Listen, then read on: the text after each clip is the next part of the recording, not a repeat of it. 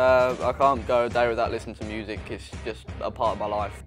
Like every day, and depending on the song, it'll affect my mood a little differently. I mean, it won't be a massive difference, but it'll still be a little bit here and there. Mainly through my dad.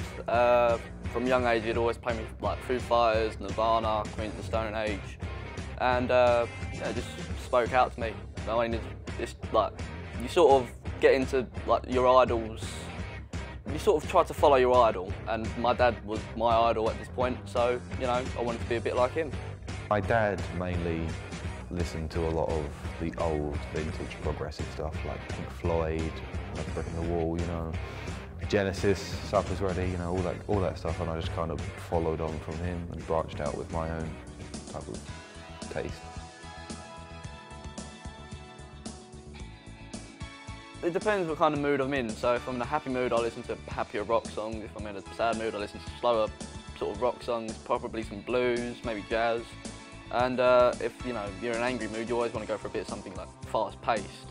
So it all depends. Like you listen to happier music to make yourself happier.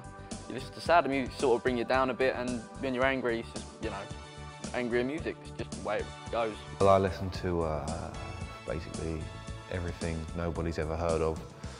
I listen to a lot of progressive rock, a lot of conceptualised music. Yeah, you've got to relate to songs when you listen to them. So like, it's more, you've got to relate to the lyrics in my opinion. Like you listen to like, a song and you find that one piece of lyric you really like. Like one of my favourites is, I don't care if it hurts just so long as it's real, because that can be taken so many different ways.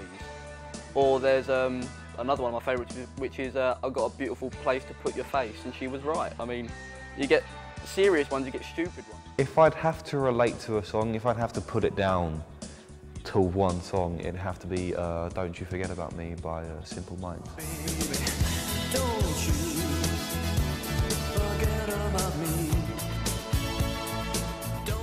I got into steel pans when I was when I was in year 8, so that would have been 2009. And yeah, basically my best friend kept going to this place and playing an instrument, and about around that time I wanted to learn an instrument, so I thought what better way to do it than with my best friend, so I came along, and here I am about 6 or 7 years on now teaching the band.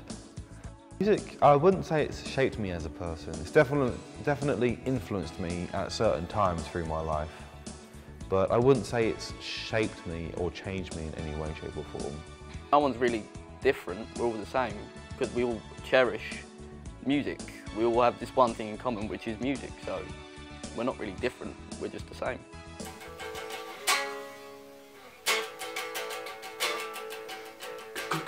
Cocaine!